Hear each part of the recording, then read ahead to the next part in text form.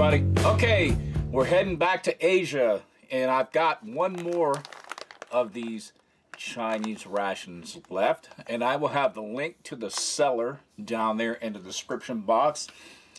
Was able to pick these up on eBay, pretty reasonable prices, so really can't complain if you're really looking to break into international rations.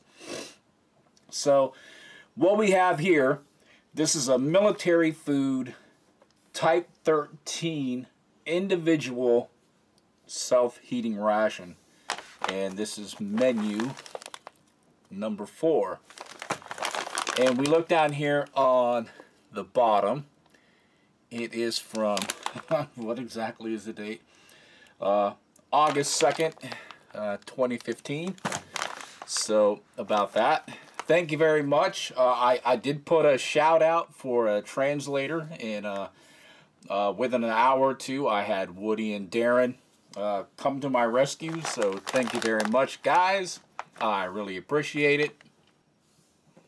Now, looking over on the back, we have the contents right there, and we have instructions on how to use the heating units. So, like the last review I had, the tear notches are along this side to make sure that you open it lengthwise. I always kind of prefer to open it up this way, so at least you could use the rest of your bag as a container for water. But when in Rome, do as the Romans do.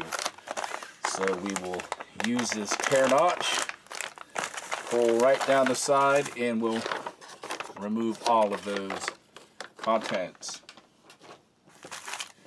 So let's take a look at this stuff. Alright, we'll see what we have here. I can't tell right off the bat. Oh, got our little spoon. This is a completely, totally different spoon than I had in the last 2 rations. So, okay. But at least it has a little napkin in there. And the one thing about these is the meal is already sealed inside of the ration heater. Now, one of these rations is green beans with beef and fried rice.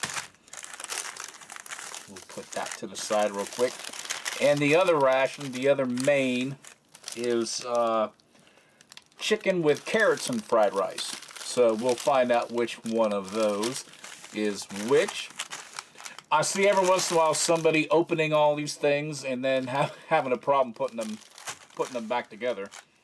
So at least this time I have the little water fill bag. I didn't have it on my last review, so I happened to find one from my very first review just in case. So this is how much water we'll put in each one of these. I think this is a pickled cucumber. I believe that's what this is. So some of that.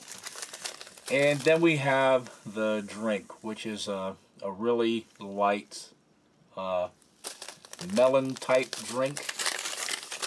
So it's not very strong, just has a slight hint of flavor. You know, it's for minerals and vitamins. That's its whole purpose. So, all right, let's get some water, and we'll get these heated up, and we'll get this drink made. One thing I do like about these rations is the touch of adding this extra foam insulation to help make sure that you really get your contents or your main nice and heated through. So I wish some of the Western countries would start doing this, or at least provide like an additional bag or a sack or something like that. But you know, cost and weight considerations are always a factor in these things. And let's see if we have a little tear notch. There's a small slit right there in the bag. So we'll give that a nice tear. And you can see it's got a really large heating pad in there. And we'll do the same to this one. It's got a larger tear notch in this one. and right up to this fill line. Hopefully we can be successful.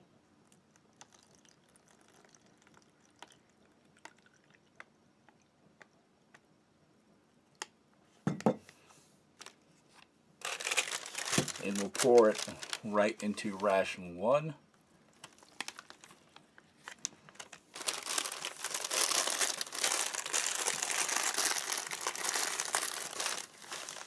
And let it seep in there so we can get a good activation. And we'll set this aside. You might be able to hear that first main cooking off. It's really going. And which side is the heating element on? I can't see in the bag. It's on this side.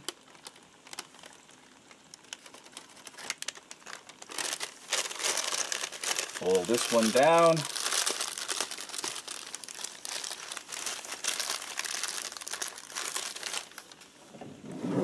And we'll set this aside too. And these are working nicely. So let's get that drink made up. So I'm looking at the drink. I don't see how much liquid to put in here. I'm guessing about 8 to 10 ounces. And I looked on the bag as well. I didn't see anything on there that told me what to use. So we will use a standard glass. And hopefully I can find a little tear notch on here.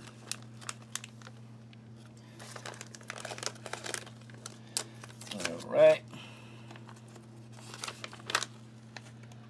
Yep, smells like the same exact stuff as the other 2 rations that I've tried. Well, I guess the other 3, including that dry ration. So got that in there. Put a little bit of water.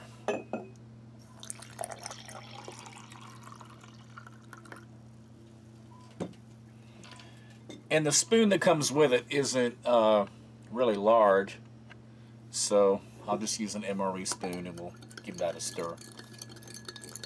And while all that stuff is heating up and doing everything, we'll just give you a few little facts on this thing.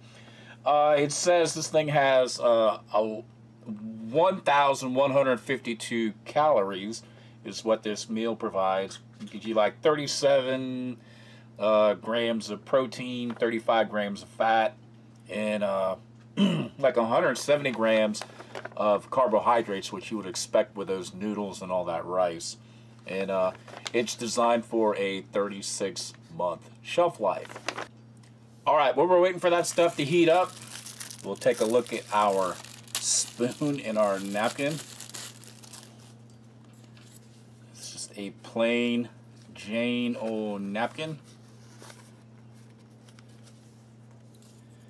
In the spoon. I don't recall this spoon being this small in the other one, and man, you talk about flimsy.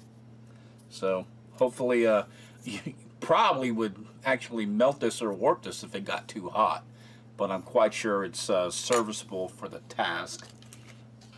And the last thing we have is this pickled cucumber. So let's try to get this out of here and plated as well. Of course, it always has to be mashed on the side where the tear notch is, so I have to shove it down a little bit. Oh, getting that little pickling juice everywhere. Yeah, it definitely looks different from the last stuff that we had. I think the last stuff was like purple kind of looking. Oop, there goes Sherman. So I'm imagining pickled cucumber is going to, Sherman, calm down, buddy. Imagine pickled cucumber is going to be tasting exactly like a pickle. So can't get all this stuff out of there. So there you go. Maybe that little bit right there. Okay, I just went to check on these things to see how they were doing, and I had an interesting reaction because I've had them together. The foam is actually fused together. So, yeah, I've never had that happen before. So, if you do get one of these rations, don't lay them on top of each other. So, just a tip. Alright, it's been a little over 15 minutes. These things are still heating up, or still have heat on them. So I am going to try to get these out of here without trying to seriously burn myself. And this one is the beef and green beans with fried rice. So that is the rice, which means that this is going to be the chicken, carrots, and also fried rice. So sometimes you get noodles. This time we've got 2 things of rice. So, all right, I'm gonna give these a little wipe down to get some of this stuff off the outside, and then we'll plate this. All right, give them a little wipe down. Let's pull this off the top. Tear this notch off, and this is the green beans and beef and fried rice, and it looks very similar to just about every other time we've had this.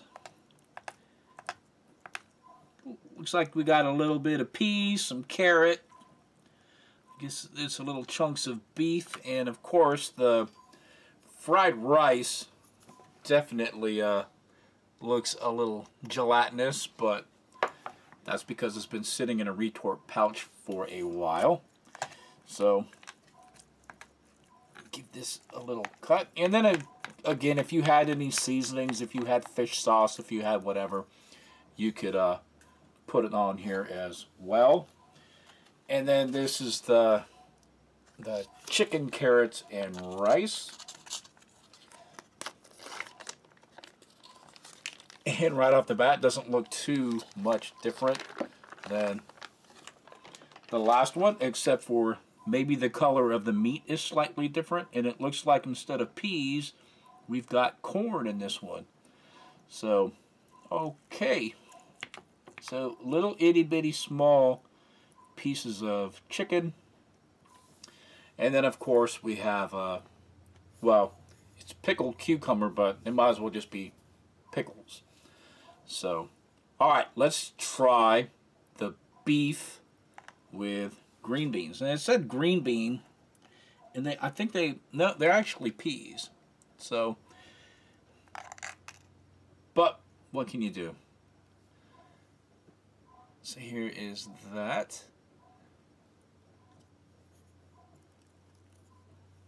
And yeah, it is a little on the bland side, but it looks like we might even have a mushroom in there too. So that's kind of a surprise. Let's try some with the beef. We'll snag that mushroom and just a little bit of rice. I guess this spoon actually does kind of work well with this kind of thing, because it's almost like a spade. It really digs in there and cuts it up. I don't know, I could eat this without any spices on it. I mean, it's not bad. So here is some of the carrot. I think it's got to be in some kind of stock. You can kind of taste just a little bit of something. Maybe this was a little bit of beef stock, and this one had a little bit of chicken stock. But there's the fried rice, corn. I believe there's a carrot in there, and of course the little bit of chicken.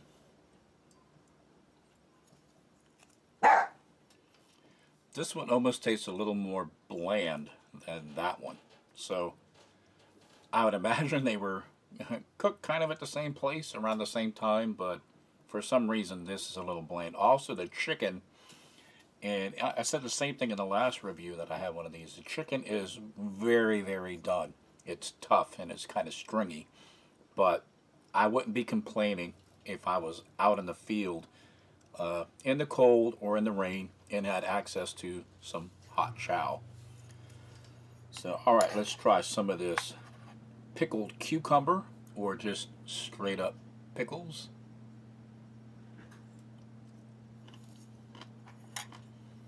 And that's exactly what they taste like. Not quite as sharp of a flavor as a dill pickle, but if you've ever had a dill pickle, that's pretty much what that tastes like. And we'll try some of the vitamin mineral drink. And like I said, it's very watered down. It's not supposed to be, you know, the flavor boost, the flavor enhancer. It's just supposed to give you your vitamins and minerals. So that thing does its job. Now I know this usually goes against the grain for like MRE videos. You know, you're just supposed to eat what's in the bag or what's in the box. But I'm going to try a little bit of this kimchi seasoning or furikake on this just to see how it is, how it fares. Yep. There's the other half's closed.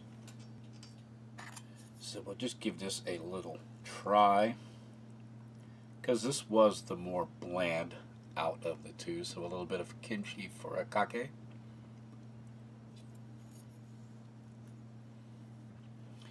Gives it a little bit of spice, a little bit of heat, which is always kind of nice. I always look forward to that.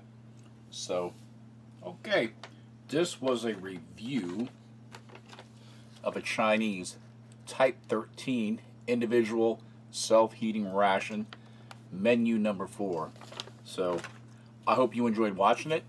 I'm going to enjoy eating this throughout the remainder of the week, and I will see you all next time.